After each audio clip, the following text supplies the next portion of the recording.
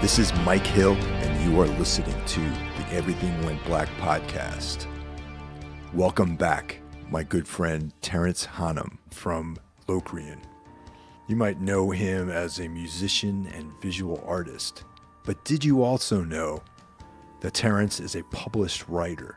We're going to talk about his new book, All Internal, published by Dynatox Ministries. It's in pre-order right now, and it will be released on the 30th of April. Before we get going, I just want to thank everyone for their continued support. It means a lot to me that you guys are out there listening. I'd also like to extend a thanks to everyone out on Patreon.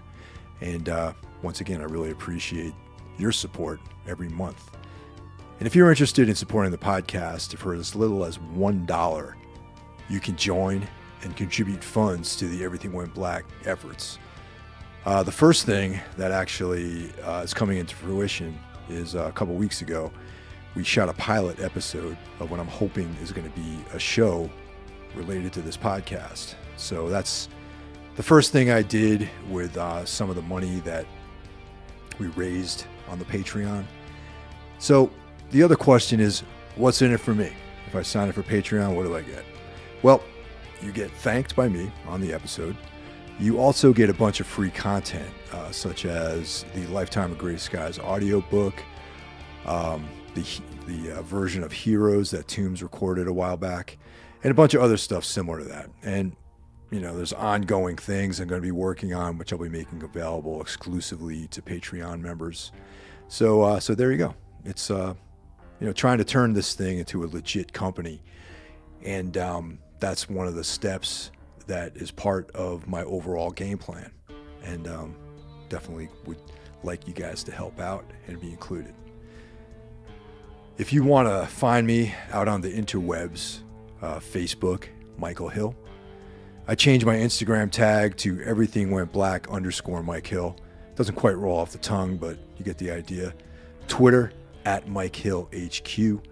And if you want to support the podcast and you don't have $1, you can give us a review on iTunes, give us a star rating, or just tell your friends about the show. And that's all much appreciated. Share it on social media, all that kind of stuff. This episode, like all episodes, is brought to you by Savage Gold Coffee. Go to savagegoldcoffee.com. Also, the affiliate sponsorship of On It. If you go to everythingwentblackmedia.com, you'll see you'll see two actual portals that'll take you over to On It, and you can buy some healthy food and strength and conditioning equipment. Welcome back, Terence. It's been a while. Yeah, it's good to be here. Yeah, totally. So the first thing I want to talk about is your new book, All Internal. And yeah. I actually didn't know that I know you mainly as a musician and visual artist, but I didn't know that you actually were a writer. I am.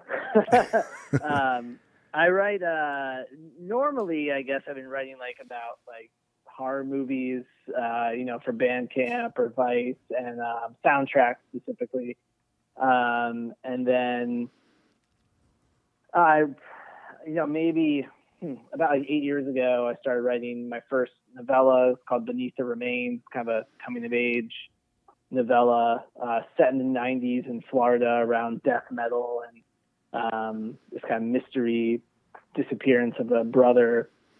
And that took a while to kind of get published. And then kind of after I went through that, process, I realized I had a few other ideas and a few other stories, and something like short fiction that kind of barely qualifies as science fiction or horror or weird fiction or speculative fiction or whatever. So I kind of go in between those places. And then the newest thing is this novella called All Internal. Yeah.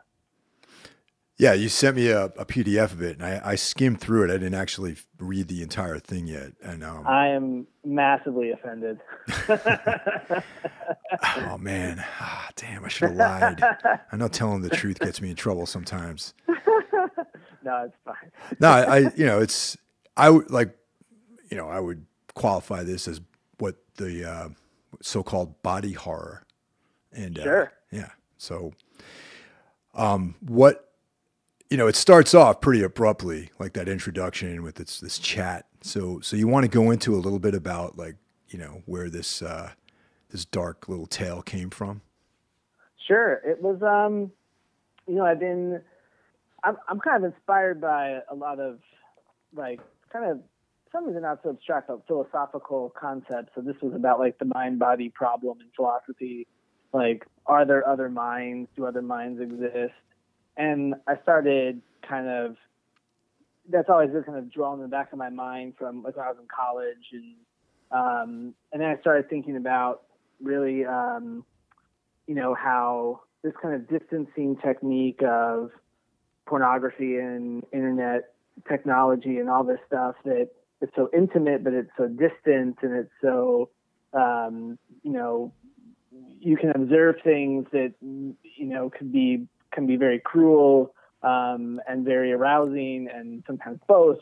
And I started it just kind of all folded over into itself with this story kind of came out of it.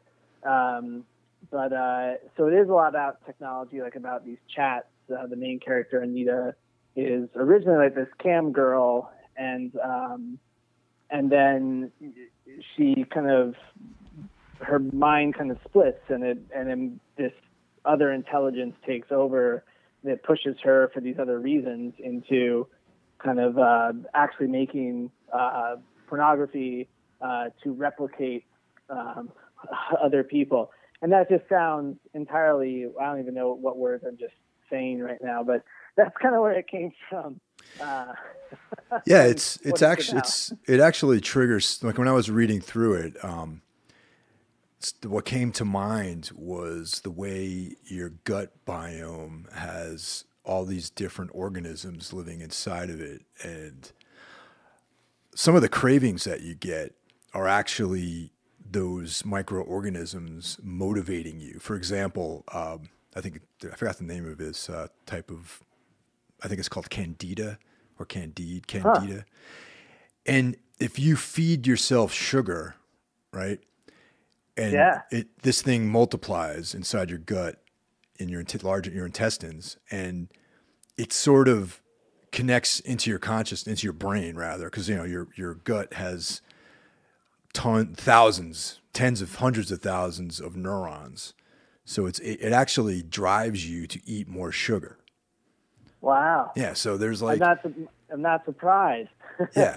So I mean, as you know, like we've messaged before about like the paleo and keto diets. Yeah, and exactly. Where sugar fits into there, and I'm half keto because my wife is full on into the keto thing, and it's been kind of amazing. Like when you start lowering sugar, and at first I was like, oh, this sounds like pseudoscience.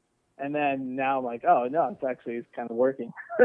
I think it definitely works. Yeah. Yeah, I mean, I go in and out of it. I mean, sometimes, the holidays, it's kind of tough when you're visiting family to kind of stick with something. Sure. It's not, I wouldn't say it's restrictive, but it's definitely specific, the types of things you have to eat. So, my mom doesn't understand why I don't want to eat calzones. Tends to be the case. Yeah. Yeah. But that's kind of like what, like I said, I haven't finished the entire novella, but sure. Made me think about what actually makes up you. For example, we have all these emotions and all of these different ideas that sometimes are reflections of these things inside of us. Like, for example, I'm focusing on the gut here, you know what I mean? Because there's a lot of neurons there, so distress, cravings, these very visceral reactions oftentimes come from these other organisms that are actually inside of our body that we have a symbiotic relationship with. Like, we couldn't really exist without them, and they couldn't really exist without us giving them nutrients. And that's kind of like what made me like it, that percolated when I read these, read the parts that I read, at least. Yeah. Yeah. I think that, a lot of it, the other impetus was I was DJing like a show, and I was playing some soundtracks from. I'm a big fan of like these, like after the movie Alien came out, they're like these like really bad. I mean, they're actually not that bad, but kind of bad compared to Alien, like horror science fiction, like Inseminoid, Breeders, Yeah. and they're just like, kind of like sub-level. Oh, Forbidden World is one of my favorite ones. That's a It's good so one. gross. But it's really good. So like these movies, I really love these soundtracks. I was watching these films. I remember them from when I was young, watching them on VHS, and they kind of sent me into, that with body horror, you can kind of like, these movies could be kind of dumb on one level, but there's this other level of subtext, and which I think, maybe like someone like David Cronenberg kind of perfected with movies like Shivers or Rabid, Videodrome, obviously like this apex, right? Of how the body and technology start to combine. So, those are, I didn't really think of like other literature, but those movies have been kind of like, like you're saying, like percolating in my head, and I started to think about the kind of metaphors or the kind of ways you could use the body to have this other conversation. And so on one hand, it was this mind body, like, is it all the mind that exists and just this war within the mind, but between your mind and your body, or is it all just the body and like it's kind of immediate desires and needs, or is there a balance? And where does consciousness fit into that? Where does this concept of a soul, or all these kind of ideas started to open up this story in this weird way, and where I was obviously inspired by a lot of these body horror films, but I really wanted to try, and I'm writing, so I was trying to make this other story, so I would incorporate those kind of messages and different kind of scenes to show this kind of separation of the mind from the body, or distancing, and this new kind of entity that's in her mind, that's kind of controlling what she's doing, and then as that kind of spirals out of control throughout towards the end of the novel. But I think that those things kind of gave me some guideposts as I was kind of conceiving of it and pushing it forward. The idea of consciousness, like if I remember correctly, you went to college for religion and philosophy, right? I did. Yeah. You are correct. Yep. See, I do. My brain you have a is good memory. Yeah, man. See. So some of the ideas of consciousness, do you think that's something that you've been working with like all these years? Is that something that you picked up in your studies about religion and philosophy and all that sort of stuff? Yeah, I mean, I don't feel that for me, like you were saying earlier, like I have an output of my visual art, which is really all about like audio tape and these abstract compositions, and my music, which kind of is all over the place, and each project like Locrian is about the environment. I kind of have these little sections where a lot of my creative output is. But with writing, I feel that like a lot of my other concerns, like my background in religion or how like philosophy kind of introduces these concepts to you, and then they're just like, oh, let's move on to the next entirely weird concept that that your mind is not a part of your body. Like, what do you do when someone introduces that idea to you? And I like, to me, it's like you internalize it, and maybe you think about it, and some philosophers maybe kind of guide you or something, but writing kind of helps me process through that and kind of come to terms with a lot of these great, interesting ideas or interesting concepts about like religion and theology, which I've been kind of dealing with in some of my other stories, and philosophy, like in this novella, where it doesn't necessarily fit like an album. Oh yeah, definitely. Or, what I mean, or or a piece of visual art that I'm working on. So the stories that kind of help kind of loosen this valve, and I've been inspired by a lot of writers, like the new narrative scene, like Kevin Killian or Kathy Acker and Dennis Cooper, who really kind of were just like, push it and don't put a filter on that really strange kind of narrative concept, and kind of have some kind of kernel of honesty. And and I always, their books seem just so weird and extreme, but I really appreciate them, and they've kind of definitely gave me this, like, all right, like, I don't need to guard myself in the book and in the story the way that I would, like, when I'm working with other people on the record, or trying to cohere like 20 different pieces into an exhibition or something. It's a little bit more contained, and time flows out differently in a story than it does like in a film or in visual art. So, but yeah, I mean, I think I come back to those ideas. I mean, there's some weird stuff, like, Oh, yeah. So it winds up being great inspiration for me. Well, Dennis Cooper is a very visceral writer. I can't remember what book I was reading. The title has escaped me right now, but I remember I was on the subway reading it, and on the back of the book, above the barcode, I guess it was classified under the pornography genre. Yeah. And I felt a little uncomfortable on the train. I'm like, man, I don't know. People think I'm a creep reading porn. Well, here's the thing, right? Is that pornography is like the most popular form of entertainment. True. That nobody wants to talk about. So it's like when you look at the statistics of I think Motherboard does this article every year about what porn people were watching in different areas, and like by these websites, search engines and stuff like that. And it just blows my mind, like, how the pretense of pornography as this forbidden thing, when you realize that so many people are viewing it, and it's become this kind of language. I mean, obviously that word means many different things, right? Because there's so much and so many different kinds and genres and subgenres and all that stuff, just, kind of like with music. But I think that, it's kind of funny to me. And that was kind of like a realization that I had to come to when I wrote this story, and I kind of sat in it for a while, and like had my close friends read it, and they were like, I was just like, if they tell me I'm crazy, I'm not going to do anything with it. But everyone was like, oh, they liked it. So they wanted to see what was going to happen when I released it, and fell on my face.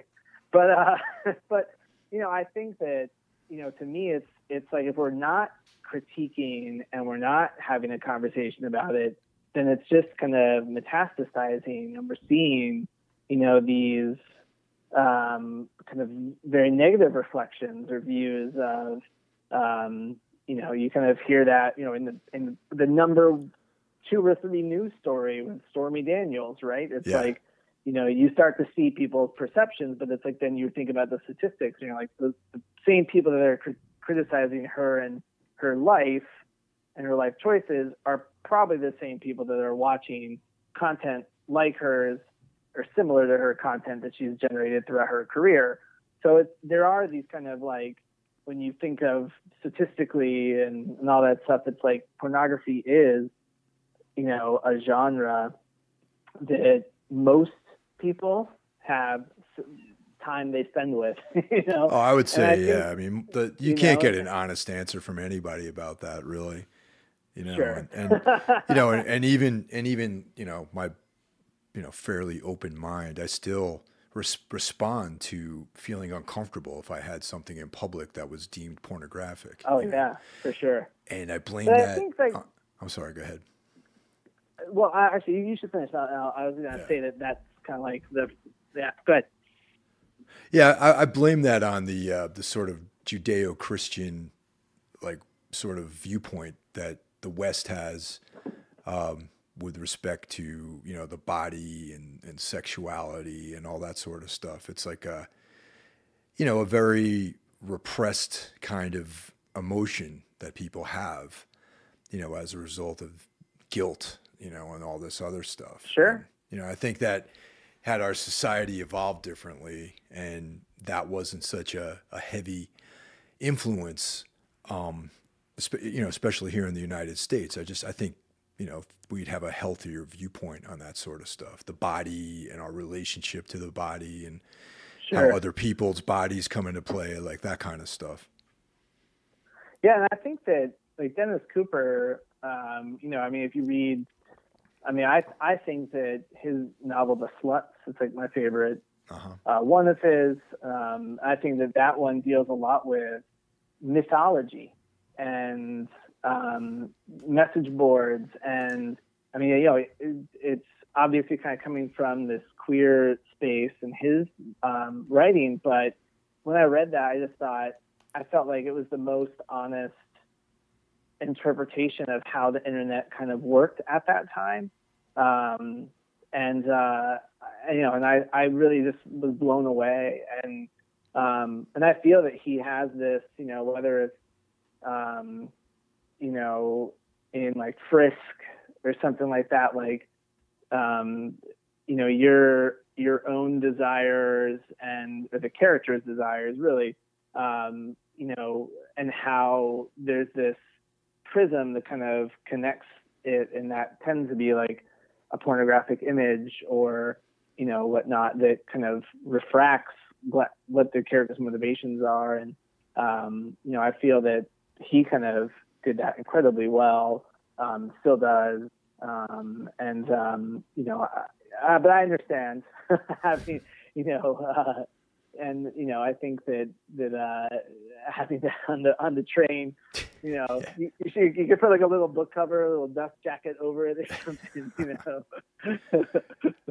I'm just reading a cookbook, like, but, I think that, for me, it was, Dennis Cooper was definitely this writer when I found him. It really kind of helped out.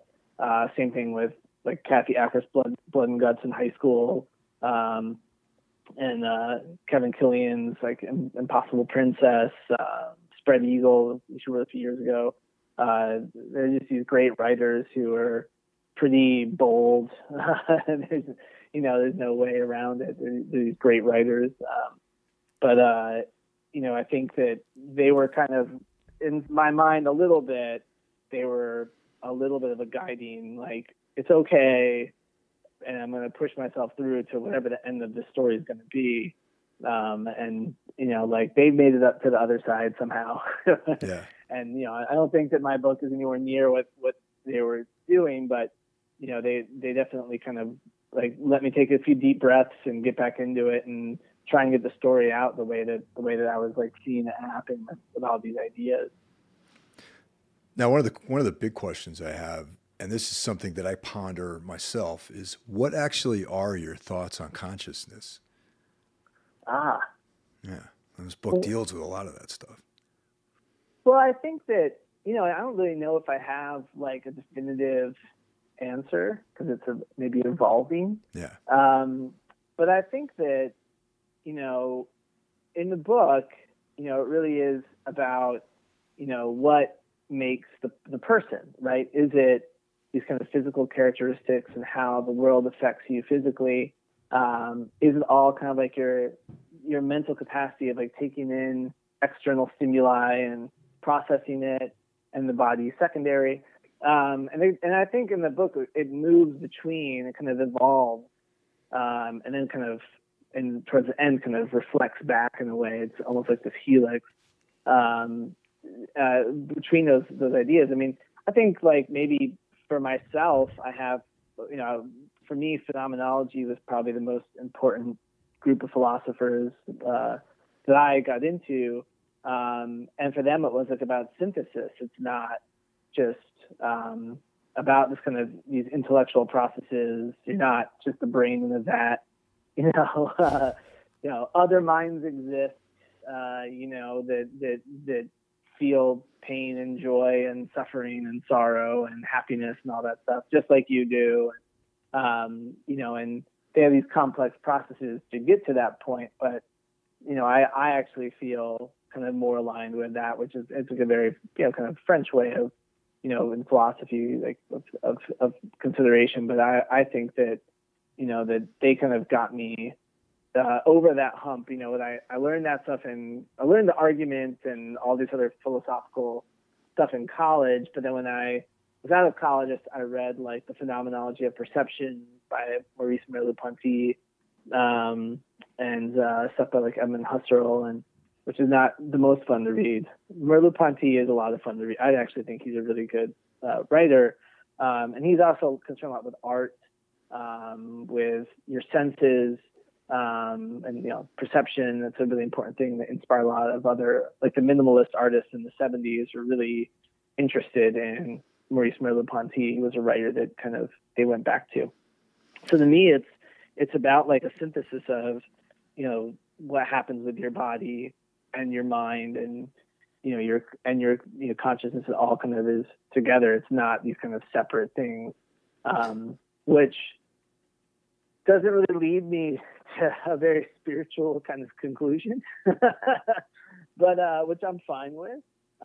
But you know, I think that like, you know, that those philosophers, I mean, like, you know, even Jean-Paul Sartre kind of discusses that in Being and Nothingness, you know, that it's bound. Your internal experience and your external experience of the world are bound together. It's not kind of mutually exclusive, like a lot of philosophers before them were trying to argue as these kind of intellectual exercises.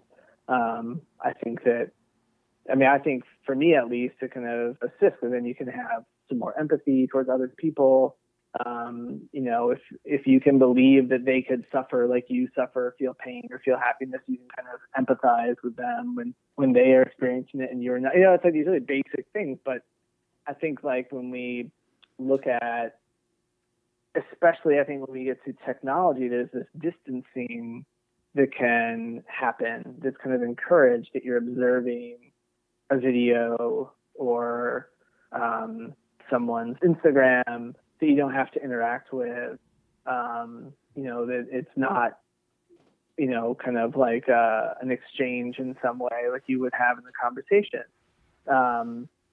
It can be, you know, but most of the time, you know, it can kind of be this very passive observation or surveillance. Yeah, it's like this vicarious connection you have with people, you know, and in a way, it's very much like when we mentioned pornography earlier. It's like taking someone else's experience and getting some sort of gratification from it. And, exactly. You know, in a lot of ways, that's kind of like what all this social media stuff is serving. Yeah, I think that it isn't all, but I think that it does kind of, you know, you want some gratification, right? Like, you know, there's been those good sayings about like when you get likes on a post or when someone retweets something of yours, or, you know, like there's all this like, you know, like your endorphins go up. You know what I mean? Yeah, of course. You feel good. Like it does feel good. You can't deny it. And it feels terrible when you post something cool and like no one likes it. And you're like, what's wrong with everybody? Is it broken? You know? No, totally. Yeah. And, you know, and it's weird how I think, especially for people like yourself and myself who remember a time before this where, I mean, you know, even think about being in the band before social media. Oh man. Yeah. I mean, you know, you're like, oh man, I sent that guy $7. I still haven't gotten that 7-inch. Like, what's wrong with that guy? Nope. Right? And then maybe a month later, after that guy put down the bong and realized he had like all these envelopes with $7 in them, he like, oh shit, I gotta like mail them out. You know? Yeah. It's like, you know, like it's just crazy, like to be, you know, and to think that your performance when you were on tour was the one way that people saw you and interacted with you and became friends with you. That's actually my biggest gripe about everything is not having the control over what people like. Say you're playing a set, someone records it with like their phone. It sounds awful, and then it's on YouTube, and everyone's experiencing the band as like this sort of weird, you know, representation of something. It does, you know what I mean? Like if the guy's standing on one side of the stage, he gets all like the rhythm guitar. He gets like one guitar. Yeah. It's like one guitar and cymbals. uses a lot of symbols. Always symbols. Always a lot of symbols. Always symbols. I never really, that doesn't, because I always feel that impulse is honest. I mean, maybe I'm being naive, but I always feel like when someone's like, I'm going to record this band or take a picture of this band or whatever it is, I always feel it's like because they really like what's happening, Okay. Like, so I'm always just kind of like, well, that's fine. I might hate that picture. I don't really mind normally, but like, it's like, oh man, that was a bad angle. I look like I don't have a chin, Totally. or like I say, it's audio, so it's all these emotions about how you're represented, really, right? Absolutely. And I mean, I think that, but the bands, there's like bootlegs of, it goes back a long time since you could home tape and bring the device with you, and that's true. All that stuff. I think like, you think that there's an arc, and you hope that it's not just gonna end, at that concert, that it's gonna get better, Yeah, but I think that, in some ways it can be, think about, like, you'll find out about a band because you've left YouTube on too long. Yeah, that's true. Something awesome starts playing. You're like, what is this? And then you find out, it's a band that you would never have put on, like, for whatever reason. You're like, and then it becomes, your favorite thing, So I think that there's a give and take with everything, but, I think that kind of experience, though, of living vicariously through someone else's experience, right? Like, what do they call that? Like the Instagram tourism, like that you're trying to attract people to a city like Nashville for like to make sure that you get it on the Instagram. I'm like that's just so interesting to me. It's fascinating.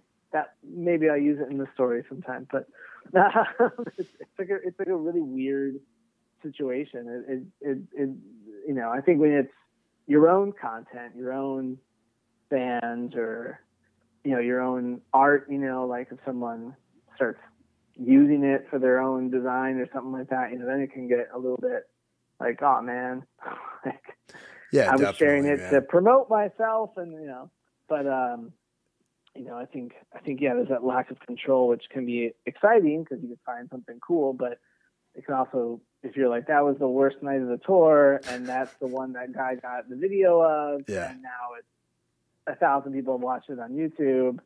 Why? or it's like sometimes when it's at a decent venue where there's a PA, and what happens is you hear just kick drum and vocals. It's like that's like the worst when it's some big, multiple metal band package, and there's like 5 bands playing, and you get like a quick line check, and then you play, and then it's just like vocals and just the kick drum, and that's it. And then you don't hear any of the guitars or bass or anything like that, and that always sucks when that happens. Yep, it does. Yep. Yeah. I know it, like with Locrian, we're always trying to demand like, a sound check. Because I run so many things direct with all my electronics. Just like, I gotta be able to hear it, and then everybody else is just so freaking loud, it's like, but you don't always get it. Now, do you run? All right, I've seen you guys play, but I wasn't really paying attention. And also, it was very dark on stage, I remember. Do you actually run your gear through amplification on stage? Like, do you bring like a backline with you, or do you rely on the monitors? I do not. I rely on monitors, and it's worked. But if we're on tour and there's like a venue that is just not capable of doing that, maybe let's have like a vocal PA or something. Mm-hmm. Like I'll just try and make sure I can get someone in town to get me like a decent keyboard or bass amp, or I can run things through that. It's not a problem. It's just I prefer it because then everybody, like Steven, our drummer, can get a little bit, and Andre can get some. It's like everybody can get it in the monitors where they want it, and it does work better. But, and you know, I don't look forward to lifting amps. Oh, I dude, don't. who does? So it's kind of like, you know, especially those SVT bass cabinets. Those things are right? like huge. It's not fun. It's not fun. Moving furniture every day. You're a furniture mover. Wonderful. Yeah. Well, back to the writing. Sure. Now, do you like your process? Do you outline everything, or do you do a lot of research? Like, do you just kind of hang out and write? Like, what's the process like for you? Well, I have found that, you know, occasionally like a short story will like be beginning to end, you know, written, you know. Yeah. But normally like a novella, especially like All Internal, I would write outlines, I would like edit the outlines, and like sometimes it helps because it's kind of like when you're, I mean, I don't know, like when you're using like digital music software, and you can be like, I want this part right here, and then you can just kind of like flip it and look at the order and kind of think about the different subtext and the through lines. And so I like outlining. I know a lot of other writers maybe don't, but it helps me, especially with, you know, I have a lot of projects I'm always working on. So it just, you know, when I have time to write, and I try to write like every day a little bit, even if it's just like 500 words or whatever. For me, it's like, I can actually, you know, it's like, all right, I have this amount of time, I can focus on this component or that component and get that done. You know, and that it does help kind of check things off my list, you know. Yeah, I imagine like on a longer piece, you wouldn't be able to do it without outlining. You know, just for pacing and that sort of stuff too, you know.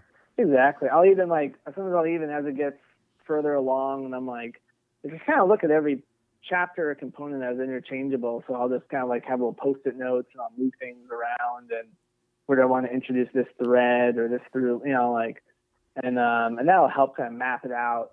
I finished a novel recently, so I've been like, that was probably the most work I've done, where I just have these like long drawn out maps of what's happening and what's happening behind what's happening and all this other stuff. So it, you know, it gets pretty intense, but it really helps, at least for me, helps out. And then I do a lot of research, whether it's just like reading a lot of articles, reading interviews with people, you know, or just like trying to comprehend, you know, to me, it's like a lot of vocabulary, because I think like trying to like establish people's social class is important, in stories. So like thinking about how they would say things, or where they're from, how they say things in that situation, whether it's with an accent or whatnot. Things like that are always important to me.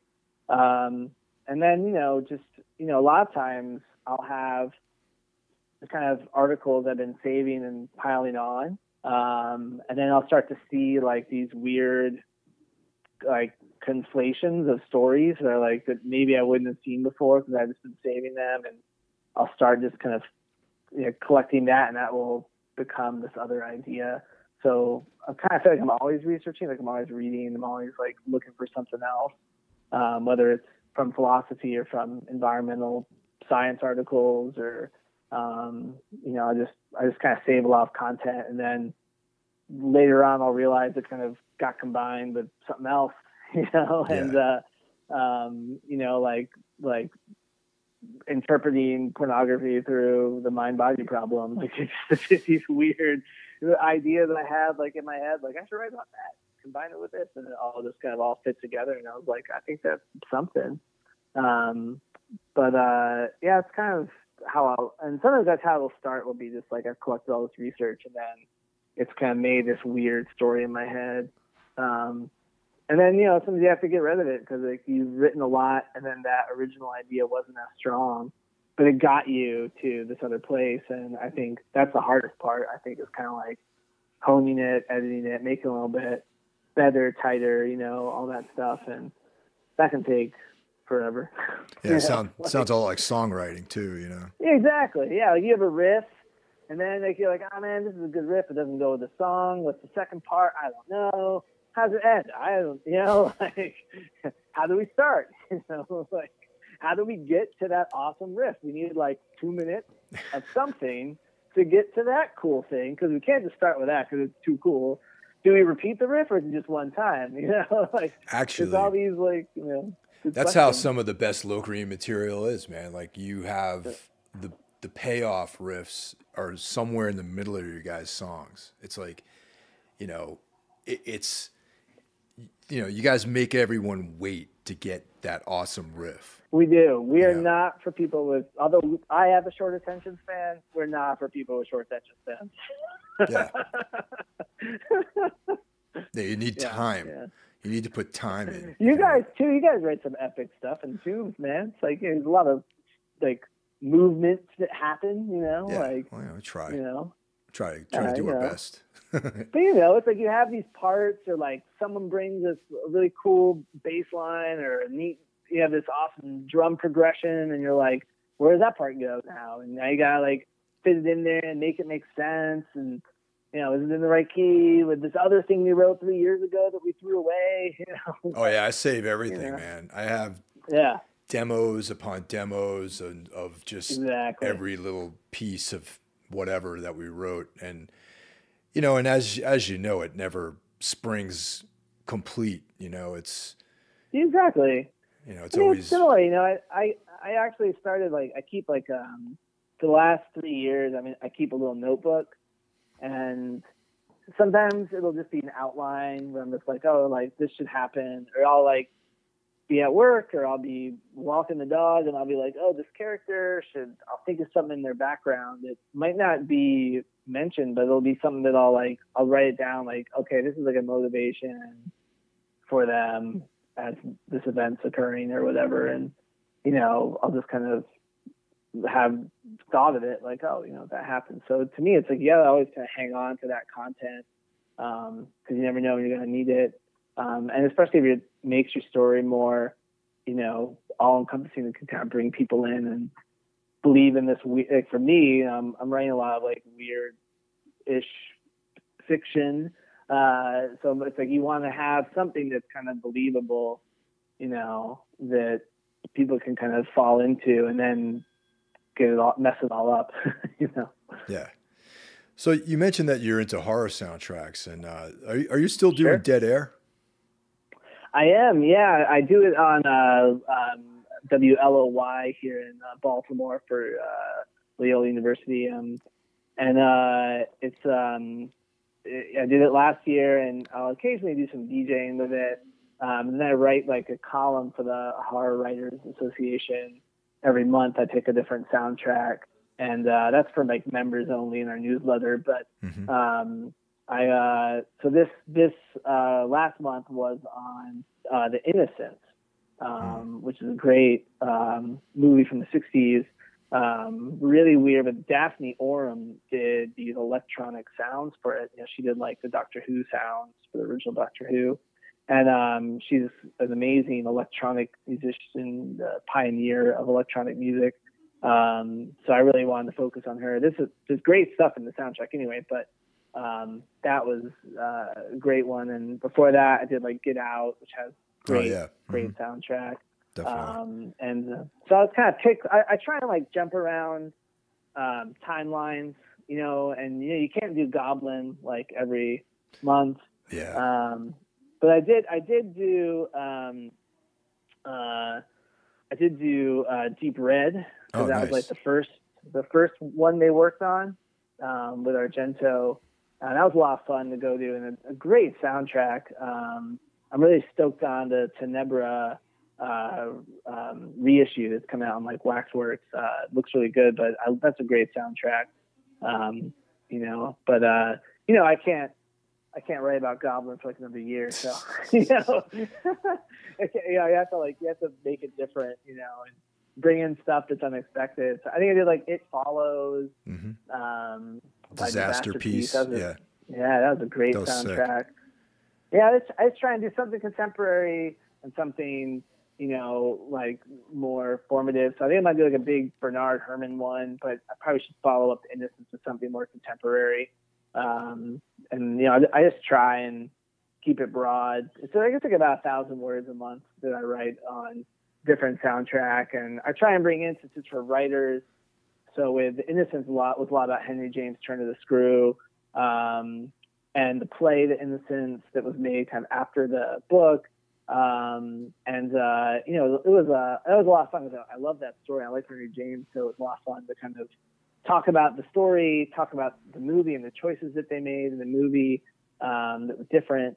But also, you know, and I think that, you know, when you get to something like Get Out, it's maybe not so clear. So I kind of went to the music and talked about all these different music cues because there's not like a written source. You know, it wasn't based off a book. Right. So I try and like, you know, with each one, connect it to a story or talk about a book that was maybe in it or a song that kind of could lead you to something else. But so it's been a lot of fun to do that.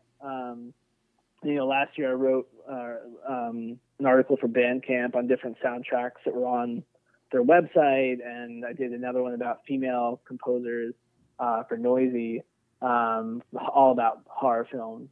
So I got to talk about Forbidden World. Oh, nice.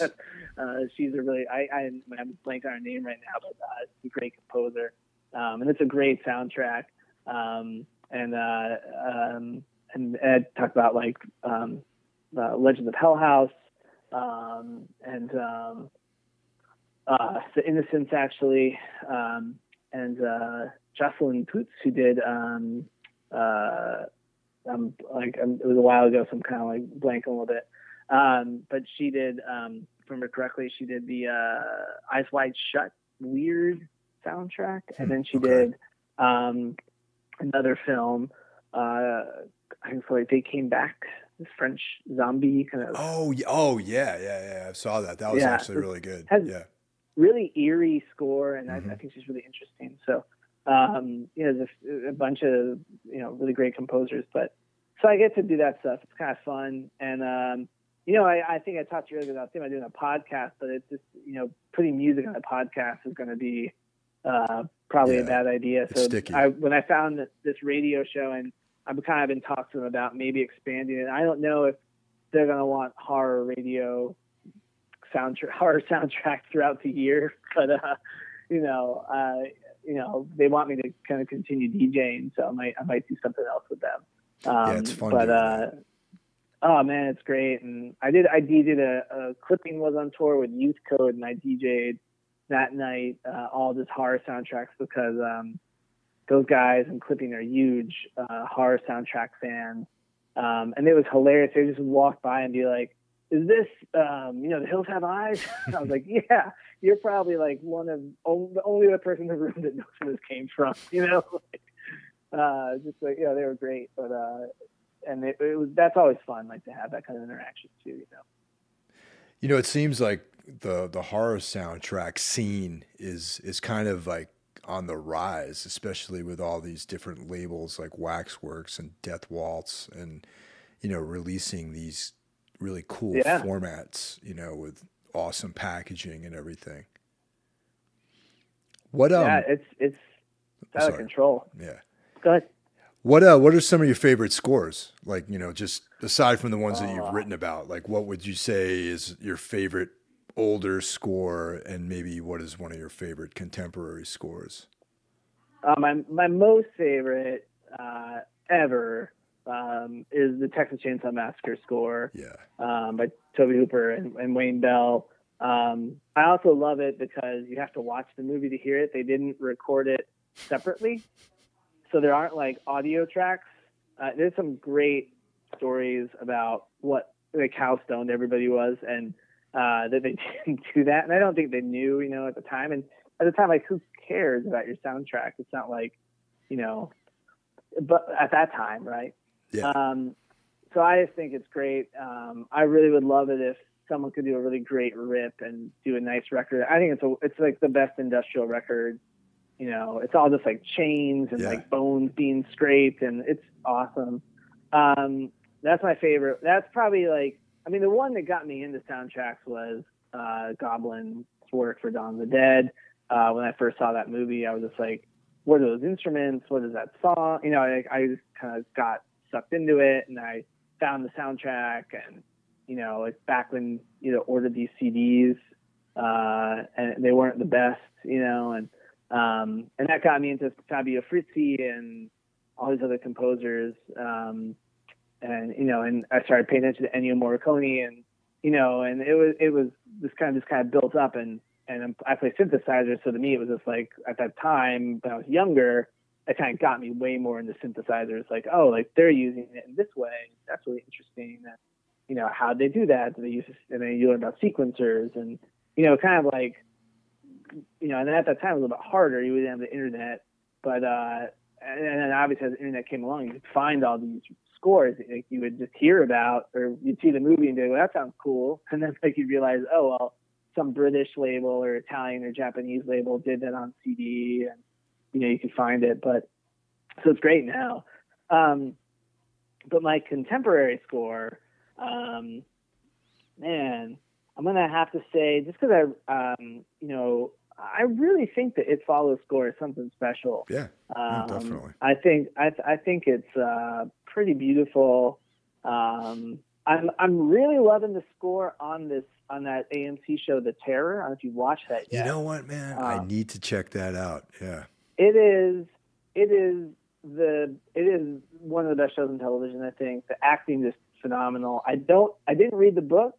I've heard very mixed things. I have a lot of friends who love it. A lot of friends who just thought it was tedious. All of them love the show though, so I guess the show is very good. But the soundtrack is that they use Lustmord on one of the episodes. Oh wow, it was cool. Insane. I was like, are you kidding me? But it was great. It's a great show, and the score is absolutely beautiful.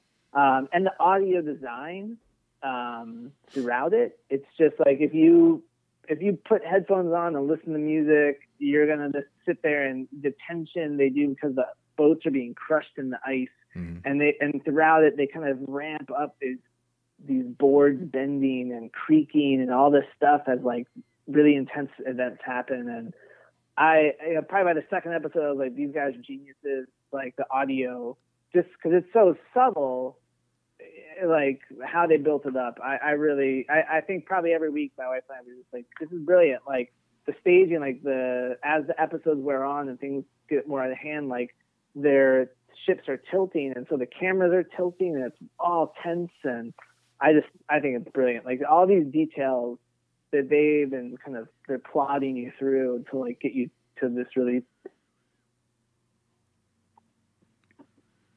Yeah, I need to. That's something I'm probably going to binge watch, but I've heard a lot of great things about it. Yeah, I've heard the reviewers that got all the copies, like they got to see the whole thing. They're just like, oh my, I can't even talk about it. They're just like this is like a shame. You should be able to watch this thing from start to finish. It's so good. Like they're like, that's what they got to. They got to watch it from episode 1 to episode 10, and it's like episode 6 is out. So it's great. I'm a huge fan. I don't know like if there's a season 2 on the horizon. I have no idea. But it is just like it's really good. I've been that and that show. There's that show Dark that was on Netflix. Yeah, it's Swedish, right? The German, yeah. German, yeah. That one is that was really good. It's kind of Lost meets Stranger Things and whatnot. But I love that premise with a much shorter amount of episodes than Lost. Yeah, so. Definitely. Yeah, that was good. I enjoyed that one too. Yeah, I thought that one was really good. I actually liked it more than Stranger Things season 2. I really did. I tend to agree with you. Stranger Things season 1 killed it, and 2 kind of slipped a little bit.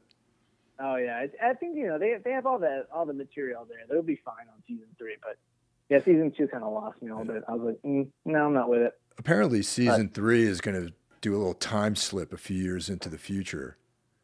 Interesting. That's what I read. Like the kids are going to be a little bit older, and it's a little time slip there. Yeah.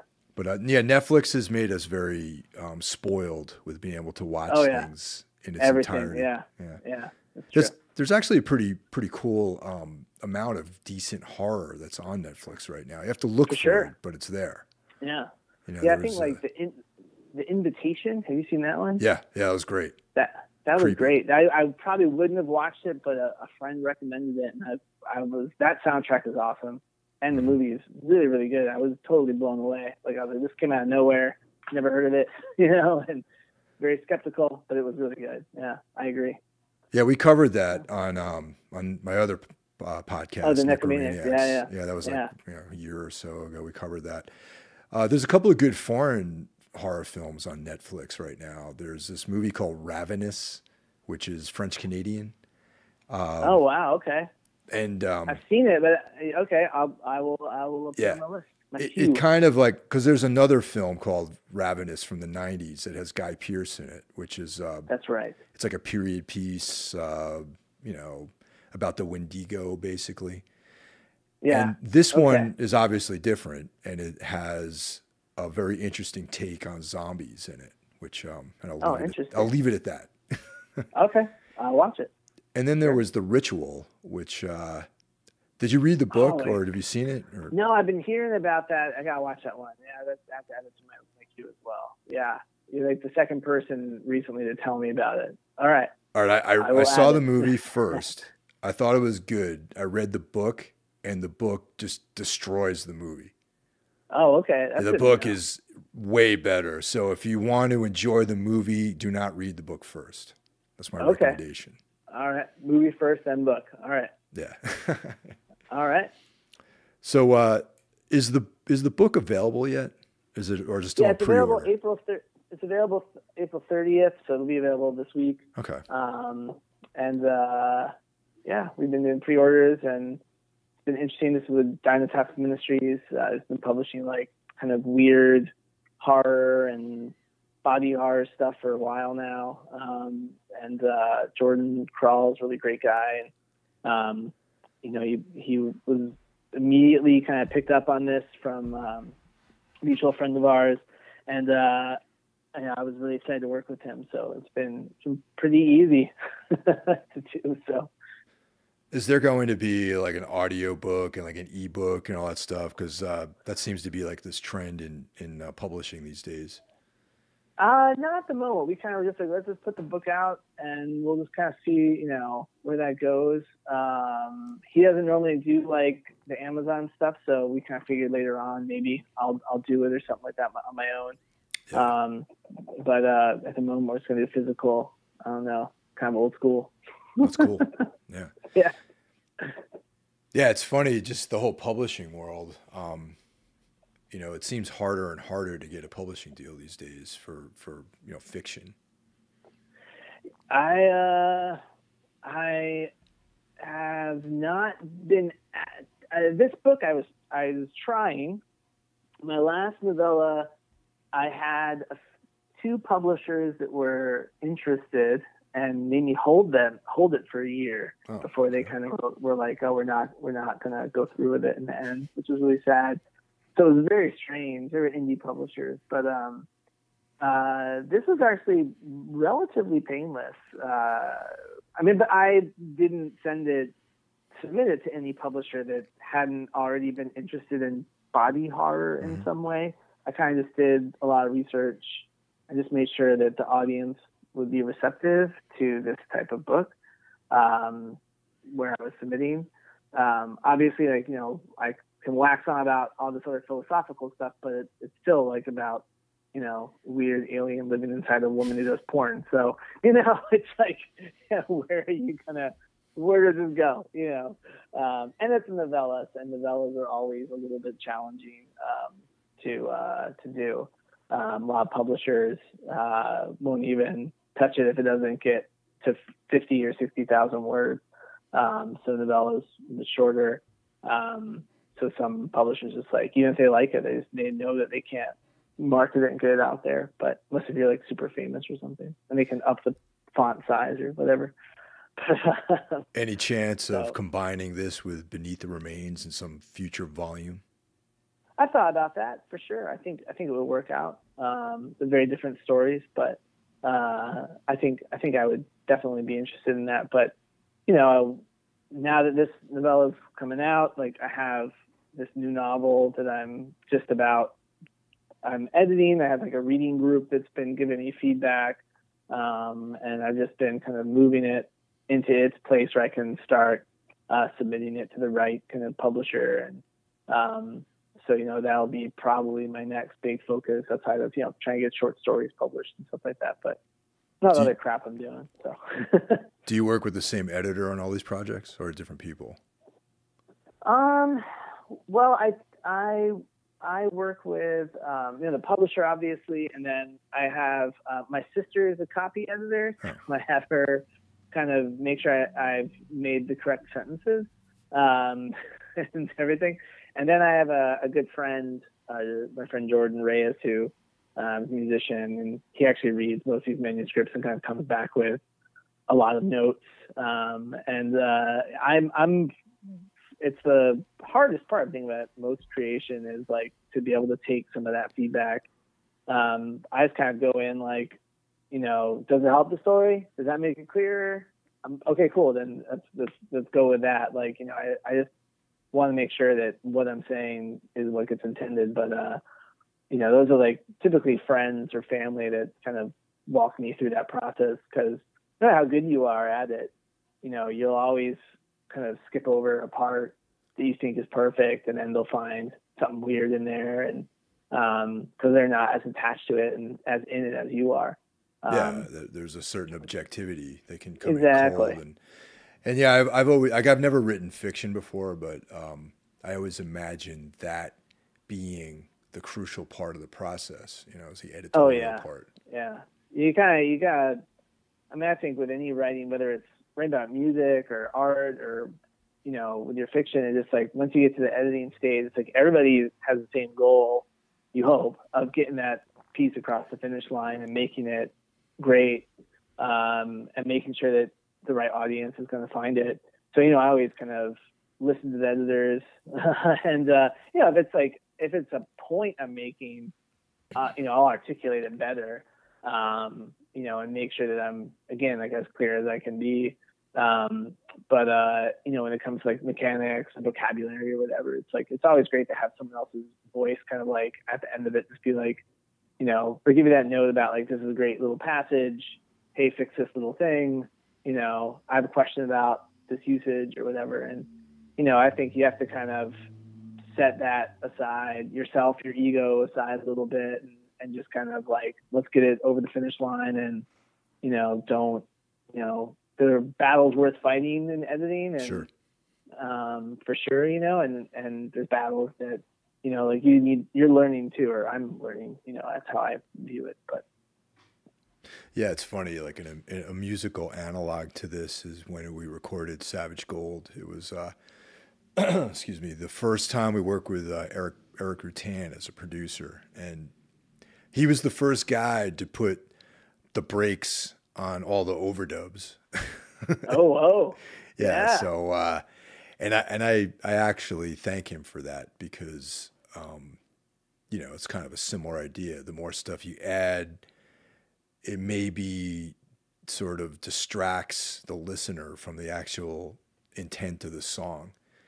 And, so moving forward from that point, I've always had this kind of minimalist, approach to some of the overdubs and, guitar textures and things we're adding.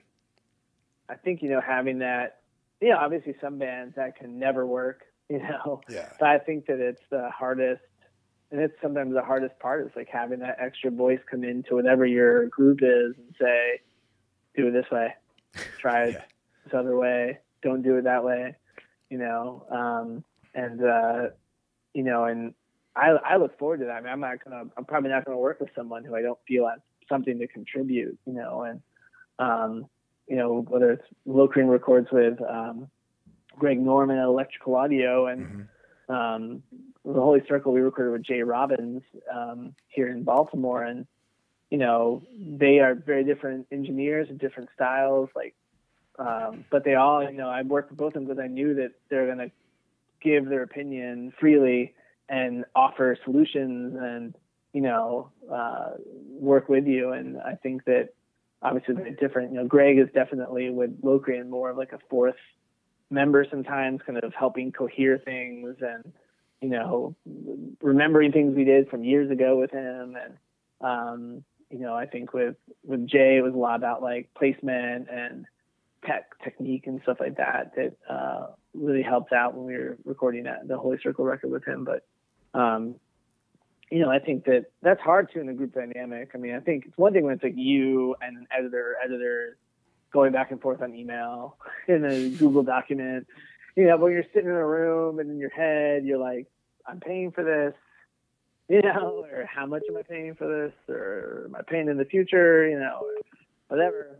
That can change sometimes, that vibe. Or when there's a band member who just is like not direction that the other band members are and the engineer are going, it can always be a frustrating moment, and obviously historically bands have broken up, from that creative difference that occurs, in the studio.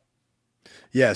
Not everyone is open. Everyone, sometimes people are really, married to these very specific ideas, and, that can be a long protracted discussion as to what we actually do moving forward. Yeah. So. Yeah. There's something, there's a little phrase that I found, I think it was an interview I read, decaying abstract patterns. Yeah. It had to do with your visual art. Oh yeah. Yeah, that's good.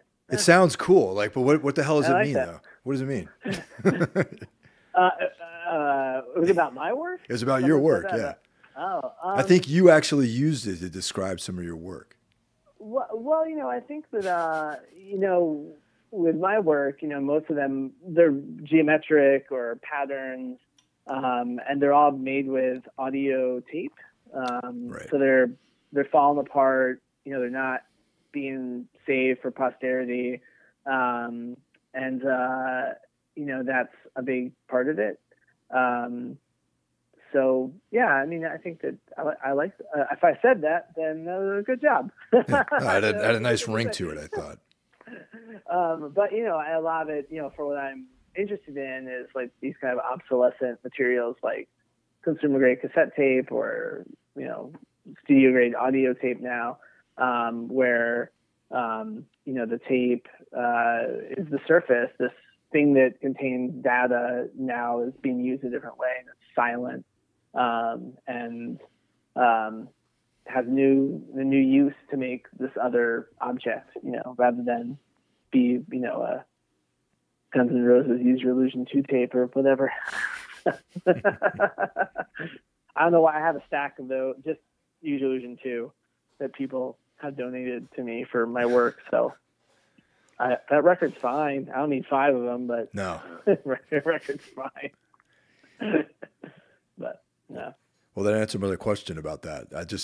That stuck out, and I'm like, man, this is like, I have to steal this somehow as a lyric. Go for it, man. Take it. It's yours. I hope I said that. Maybe I'll name the new Tunes record that, Decaying Abstract Pattern. I like it. Yeah. There you go. You're welcome. All right, so to wrap all this up, where can people order the book? Because it's still in pre-order right now. It is. It'll be available on the 30th from Dynatox Ministries.